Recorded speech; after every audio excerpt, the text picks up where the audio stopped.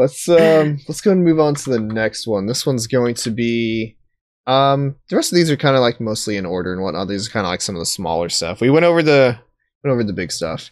Life is Strange, the remastered collection's coming to Switch as well as True Colors. Very excited for True Colors. I'm not sure if I'll be playing it on the Switch, but little mini rant about this. So I understand that Life is Strange 2.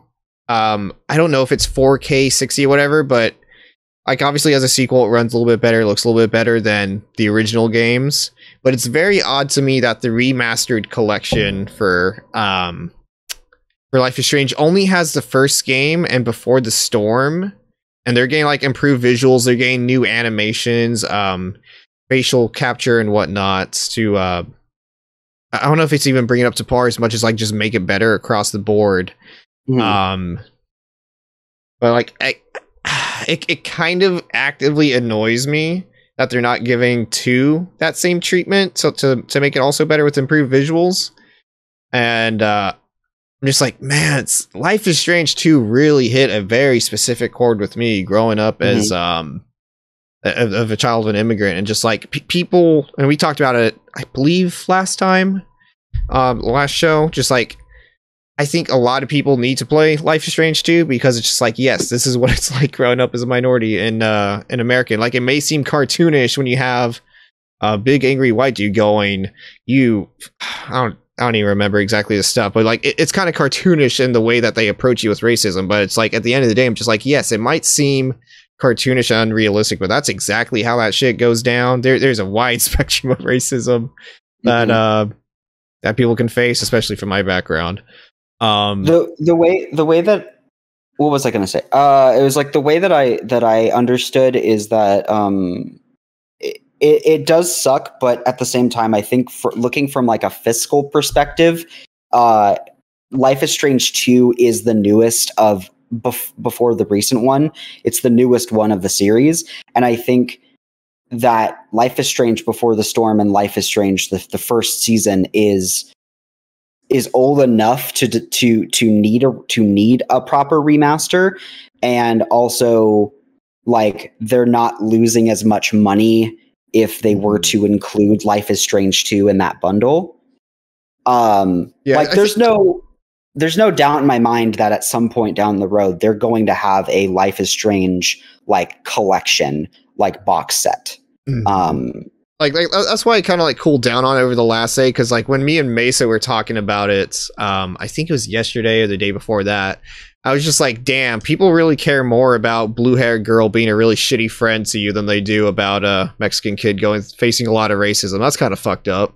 But yeah, I can see the financial reasons and whatnot. It just feels weird to have it labeled as the collection, and then you have the protagonist from Life is Strange hanging out with the new protagonist from 3. I'm just like, oh yeah, I guess fuck my boy Sean. We can only have one minority on the screen at a time, I guess.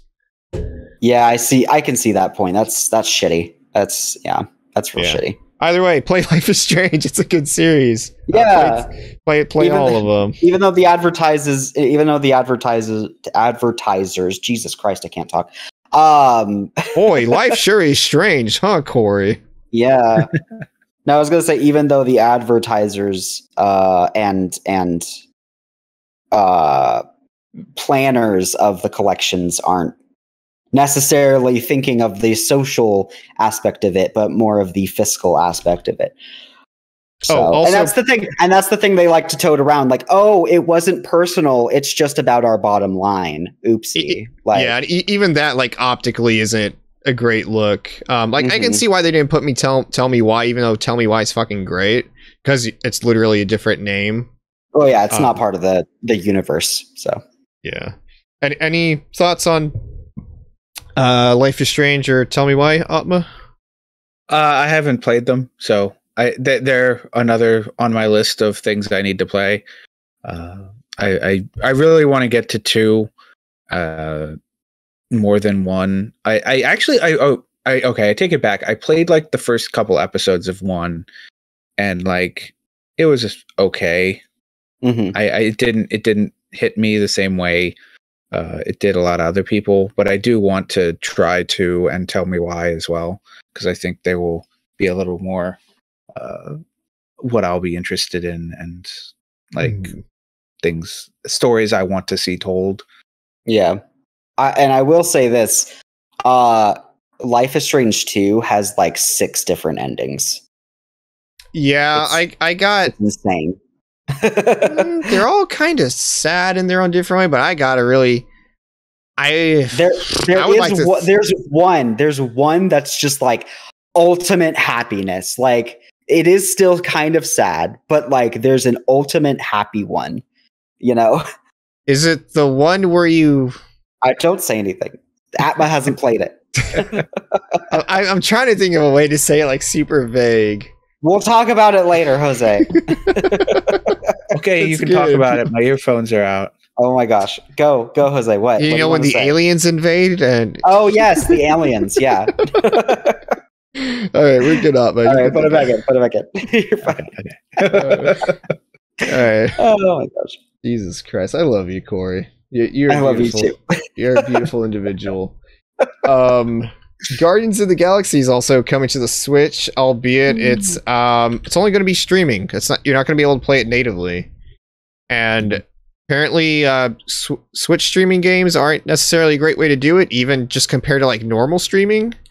And then I guess you can get like a third-party Ethernet adapter, but like natively you're not going to be able to have like a direct input to your router or whatever. So even with that on top of that, it's also kind of a worse deal. Because why come out with a better console when you can just make convoluted ways of people to do it themselves? I think it just like basically comes out, if you have like any other way to play this, just do that. Mm-hmm. Yeah, has like, I know they did this for Hitman 3 and Control. Like, has there been any sort of feedback on whether it was actually worth it to even do that? Or I honestly don't think most people bothered to even give the feedback. Because I think Resident Evil 7 was like one of the first ones they did. I could be wrong, but yeah, I personally wouldn't bother. Just play it on like anything else. I didn't even know there was Switch streaming. I was unaware. Yeah, you've learned. You are more knowledgeable. Mm-hmm. If you gain enough knowledge, you can convert them into fuel units, and then you can get Lamborghinis in the Hollywood Hills, Corey.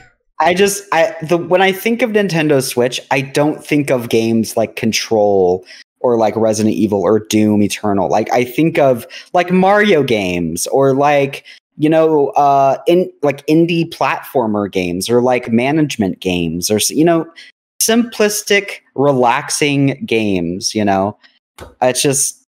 I mean, you can't play XCOM on there. There's nothing stress-free about that.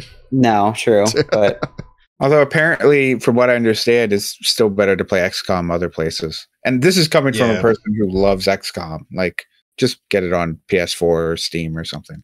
I'll tell you what, next time I play XCOM, I'm going to name the soldiers after all the hosts. We'll see who makes it, who doesn't. Oh, no. Last time I did it, I got my brother killed. I didn't realize cars can explode. Maybe move them away from there. It didn't go so well. Rookie mistake. It's okay. You'll learn. Yeah. Oh, you know what? Maybe I might have to stream that, Candy. Maybe that'll be the next one. Mm-hmm.